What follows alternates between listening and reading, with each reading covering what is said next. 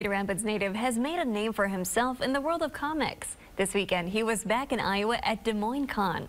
Phil Hester draws characters for Marvel and DC comic books. His advice for kids who want to be a cartoonist: think of yourself as a cartoonist already. Don't wait for anyone to give you permission to be creative.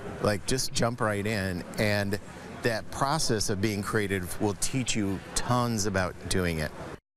It's been more than 30 years since Hester first started doodling. He still draws every day. How neat that is. He works for DC and Marvel. That's like the biggest people in comic books as far as I know. Yeah, for sure. I mean, those are the ones I've heard of. Well, sure, yeah. I would say that's pretty accurate. I mean, I guess it just takes a lot of doodling, right, over time. I have never really tried to learn how to draw better than I can, which is not very well.